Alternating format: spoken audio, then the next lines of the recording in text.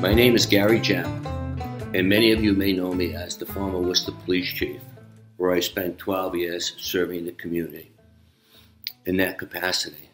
I also spent a total of 33 years as a police officer with the City of Worcester. And throughout my career, I had the opportunity to work in many areas of the police department, including as an investigator and a commander of the sexual assault unit, the domestic violence unit, and as a rape investigator. And all of that experience I brought to writing my first novel, Margaret Stubb. Margaret Stubb was the winner of the Benjamin Franklin Award of the Independent Book Publishers Association Silver Medal for the best first novel. And I'm very proud of that accomplishment because not only was it recognition of the effort that I put into it, but also the assistance that I received from my wife, Donna, and my son, Michael, who was my editor. My wife, Donna, was the first read, and we worked together every day. I would write, she would critique, we would battle, as you can imagine, because she had strong opinions, I had strong opinions. But in the end, the marriage held, and I finished the book. So it was a good thing all around. But what I wanted to do is I wanted to talk a little bit about myself as an introduction, the process of writing, and then the book itself. And I'm also going to talk about my second novel, When Summer Turns to Fall, which is quite different from my first novel in the sense that When Summer Turns to Fall is really just a romance. It's a romance. It's an upbeat, happy book. It's driven by a mystery, and it's completely different than Margaret Stubb. Margaret Stubb is a romance, but it's also a complicated book, which we'll get into. First of all, my career, like I said, spans 33 years, and I was fortunate enough to have a great career with the City of Worcester, and I have tremendous gratitude for the opportunity, as well as the opportunity to serve the City of Worcester. I grew up on Grafton Hill, and you could probably tell by my accent because most people think Grafton Hill and our accent is a little bit from a foreign country, but believe it or not, it's not. It's part of Worcester and a great part of the City of Worcester. But I do have that accent, so bear with me. I spent so much time in other areas of the City of Worcester, and I love the City of Worcester, and I think that comes out in my story because my main character in Margaret Stubb is a young man named Nicholas Avellino, who's a local kid. He's a Worcester kid. He grew up in the shadow of a fictional college called the College of Holy Trinity. And so I try to bring some of the Worcester characteristics to the story. And I also have a love for Cape Cod, and the story takes place on Cape Cod, which we will get into.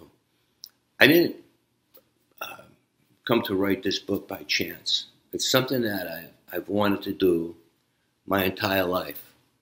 And like many of you, I spent my whole life as a reader. I love to read. I love to read everything that I can get my hands on. Historical fiction, romance, science fiction. I just really, really love to read, just like many of you. And so I've always had this burning desire to write a novel, and I know many people do. And what I learned is that you can have this desire, but the only way it's going to take place is if you make the commitment to sit down and write every single day. And that's a challenge, but you can't do it on a part-time basis. You have to really dedicate yourself. So, again, my background in policing, but there was also another side of Gary Gemme, and that was a side who loves literature, he loves poetry, and he loves to read.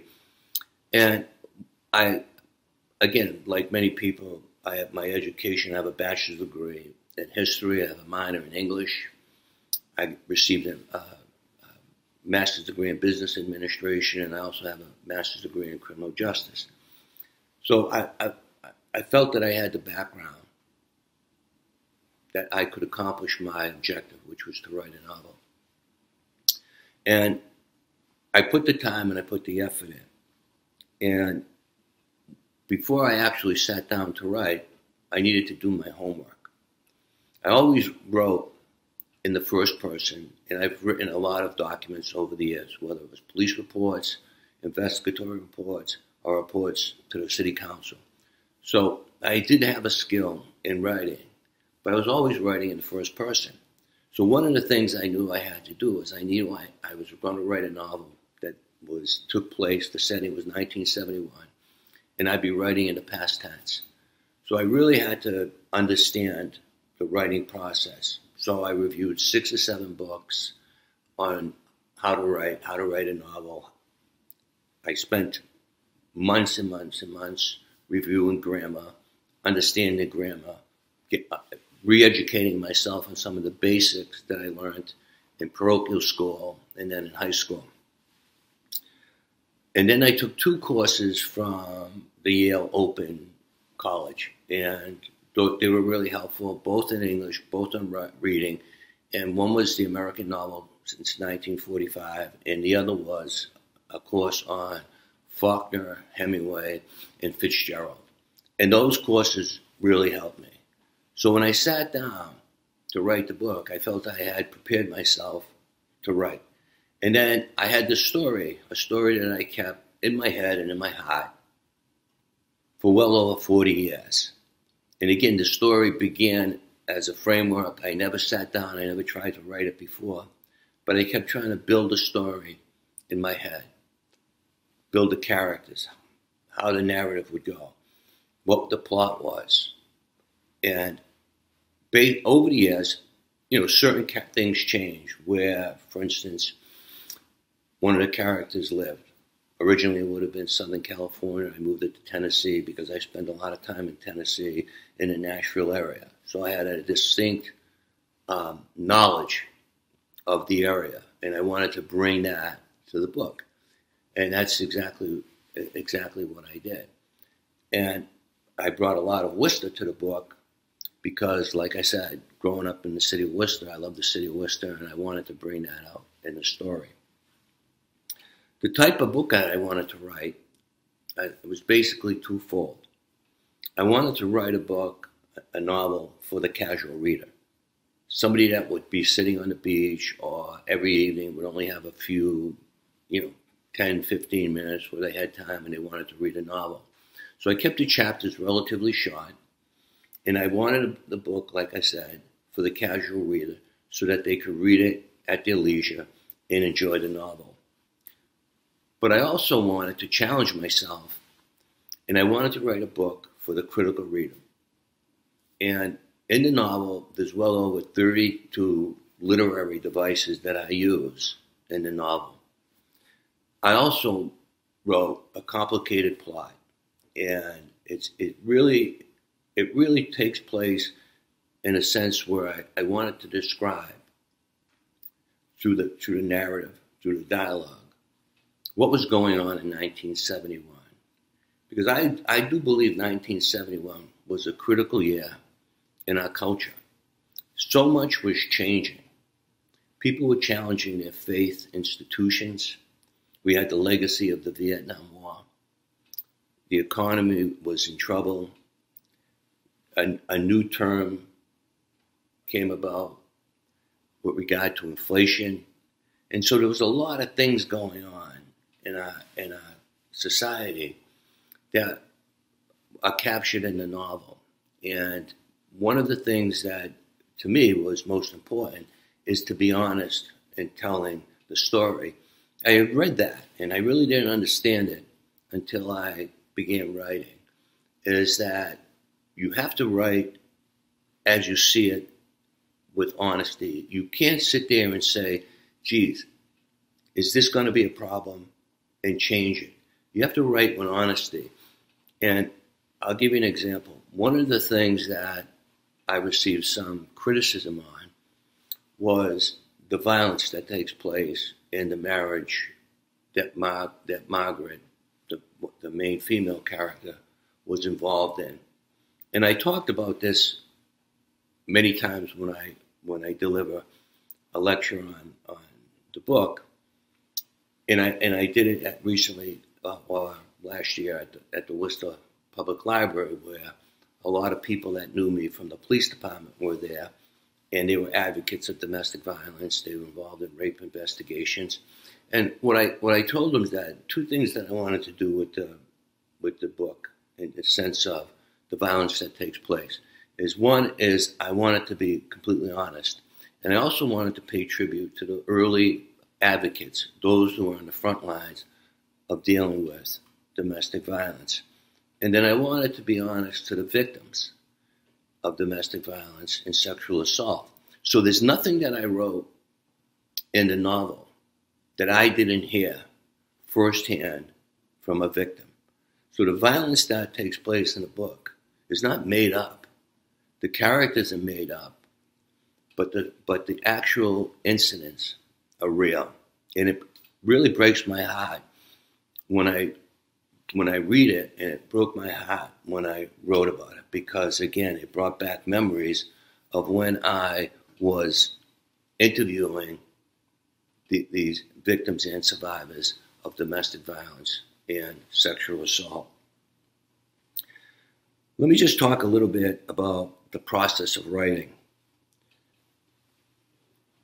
Like I said, preparation, I sat down and I wrote the novel.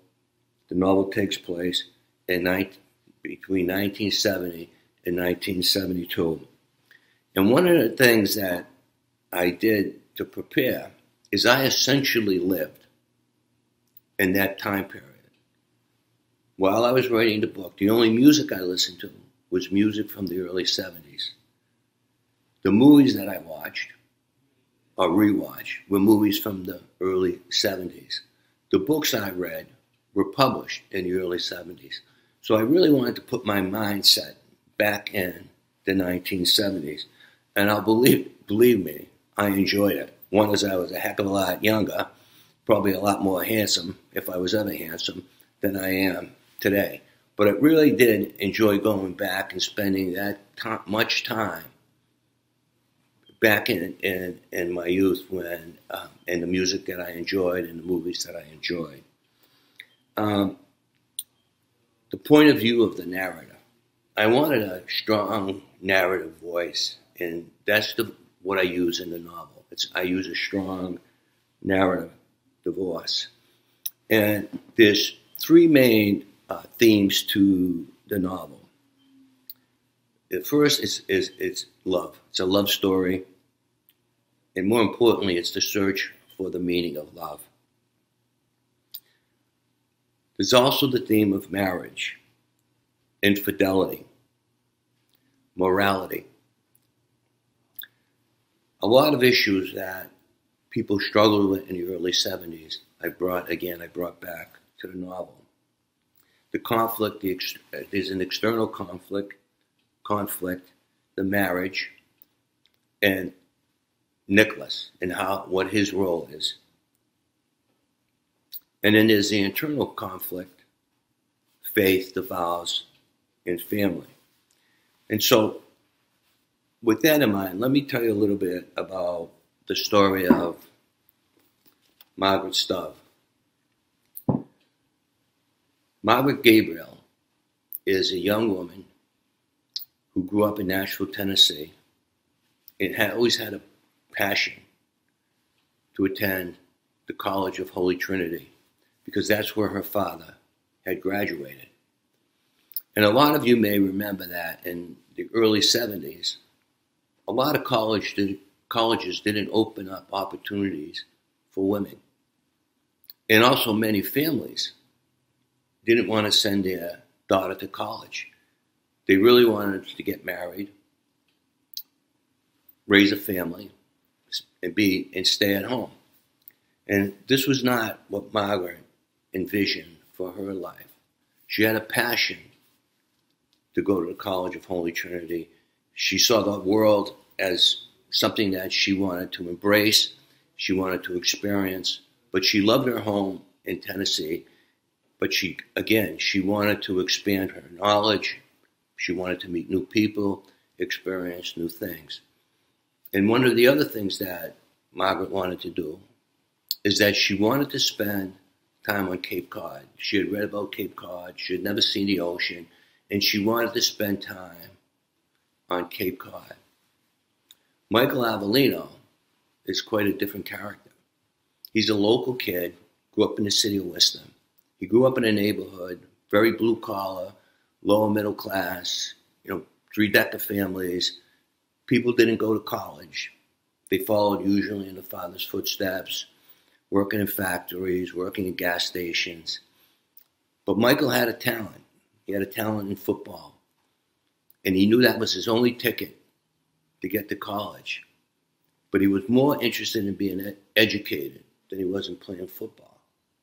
So Michael Avellino struggles with this. He struggles with going to college and playing football. He doesn't want to play football anymore, but he knows that if he doesn't play football, he's not going to be able to go to college. So he commits to football. Margaret, on the other hand, never gets to go to college because her father has a sudden illness. She's not able to leave and go to college. She's forced into a marriage very quickly that becomes a disaster. But Margaret always, in her mind, wanted to leave, wanted to go to college and visit the College of Holy Trinity. And one day, on a spirited moment, and you'll read it in the novel, she took a trip to Worcester to go to the College of the Holy Trinity. Her husband at the time was on a business trip, so she flees. At the college, she meets Michael Avellino. And Michael Avellino, since boyhood, suffers from a sadness over the loss of his mother. And his only remembrance is of sitting on the beach on Cape Cod with his mother at Rock Harbor. And so Margaret and Nicholas unite, both innocent individuals. They hop in her car, they drive to Cape Cod, they spend 6 days on Cape Cod, falling in love. And again, Margaret keeps her past from Nicholas. Nicholas has no idea that Margaret's married. They fall in love. They end up in Boston. Margaret calls her mother to say she's never coming back. But ultimately, she does go back. Nicholas Avellino's heartbroken. And again, I don't want to tell you everything about the story, but it gives you a sense that it's a story of a romance. Two individuals struggling with their faith. One individual struggling with the violence that she's subjected to. They meet interesting characters along the way. And ultimately, in the end, they separate, and it's a struggle to see whether or not they'll ever be together again.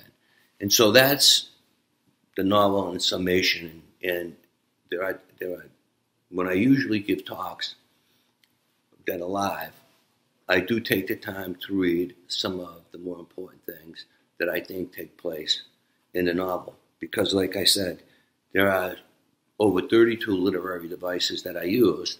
And one of the things I like to do is I like to talk a little bit about them. Because, for instance, a big part of the book, and why it's titled Margaret's Dove, is the dove is a symbol. And dove is a symbol of hope,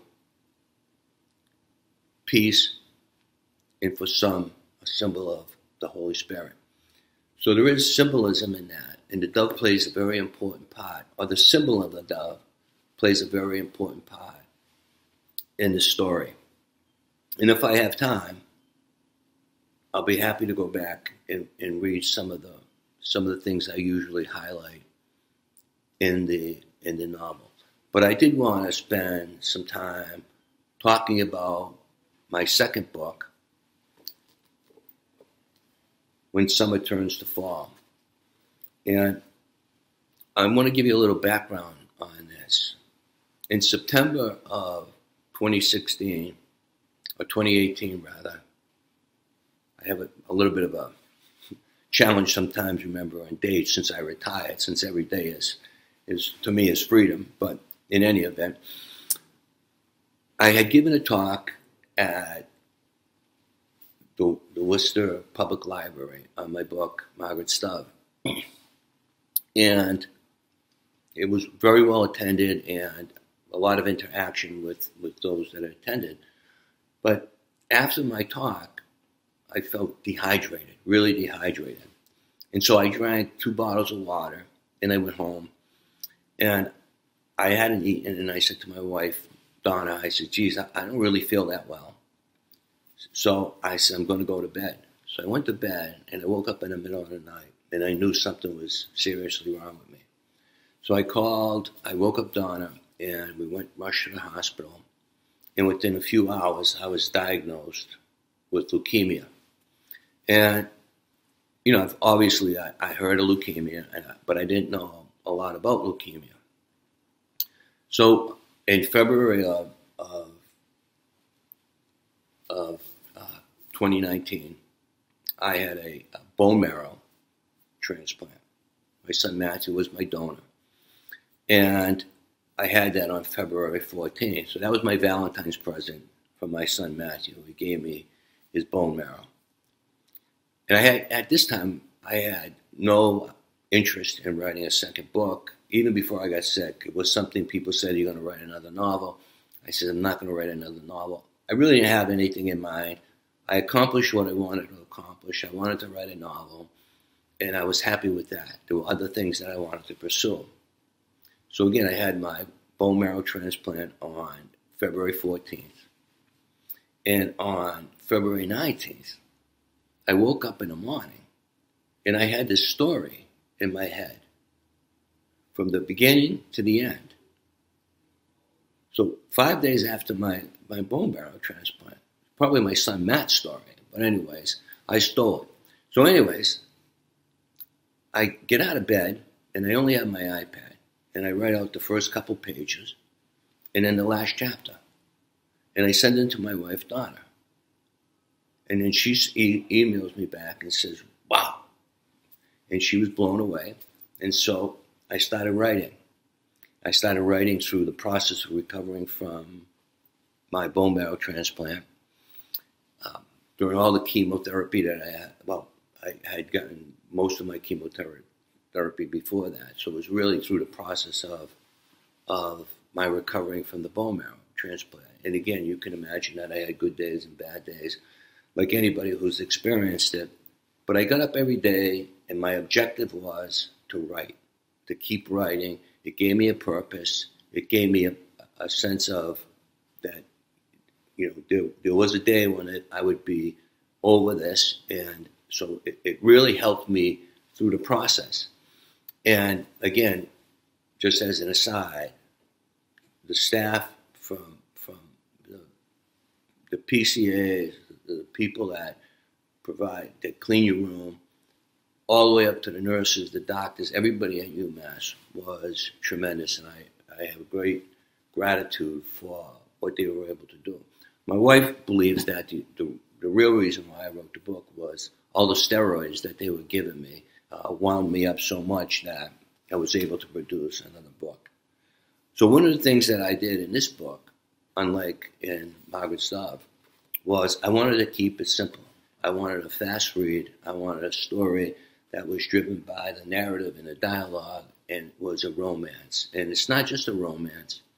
It's also a mystery. It's a mystery that takes place, again, on Cape Cod. I love Cape Cod. And like both books, they are sort of a travelogue in the sense that I try to be very descriptive of the places that I really, really love on Cape Cod. And I try to bring that out in the novels. But when summer turns to fall, it's a novel that's driven by a mystery. It's a search for a lost painting. And the mystery takes place originally in 1869 during the great storm, the Great Gale, called the Saxby Gale. And the Saxby Gale is a true event that took place that took place in the Northeast, to include Cape Cod. Everything else about the story is fiction. The Hartley Farm, the search for the painting, the mystery. All of that brings the two characters in this book. One is a 20-year veteran of the United States Navy. The other character, the female, is a 12-year veteran of the FBI as an analyst, and the two come together in search for the novel. Rachel Morgan is the former FBI analyst, and Michael Mann is the veteran of the United States Navy. And again, they meet randomly. They join forces. They bring certain expertise in search for the Hartley painting to solve the mystery. And they, like I said, they bring different skills together. And during their search for the painting and visiting the iconic sites of Cape Cod, they begin to fall in love. And at the end, it's really a search to solve the mystery and to see whether Rachel and Michael fall in love. And again, the feedback that I received on it is it's a wonderful story. It's an easy read. It's an upbeat story. And I think for me, recovering from leukemia, it was an opportunity for me to fantasize about happier times, a happier place, places that I loved. Because when you have leukemia and you have a bone marrow transplant, you really live in a bubble. You're so vulnerable because your immune system. So again, both novels mean so much to me. Margaret Stubb, because it's a story that I had in my head and in my heart for well over 40 years. And When Summer Turns to Fall, really, it was a story that I can't say it was completely my salvation, but it did give me a purpose every day to get up in the morning and write a novel. And I know that I'm running out of time, and I wish I had more time, and I wish that this was live, because there's so much more that I want to say. And the other thing that I love most is listening to or hearing questions from the audience, and then being able to expand on the novels. So again, I appreciate the opportunity to do this. I can't tell you how many times I had to take one, take two, take three, like in a movie. I think I'm on take 54. And I'm hoping that this product is something that you enjoy. You enjoy the opportunity over the last 28, 29 minutes of me talking to you about my novels. And then I look forward to better times when I can go in person to the Worcester Senior Center and talk to you about my books or anything else that you feel you would like to ask me, the former chief of police, a writer of 2 novels. So again, thank you for this opportunity, and I hope you enjoyed this short presentation. Thank you very much.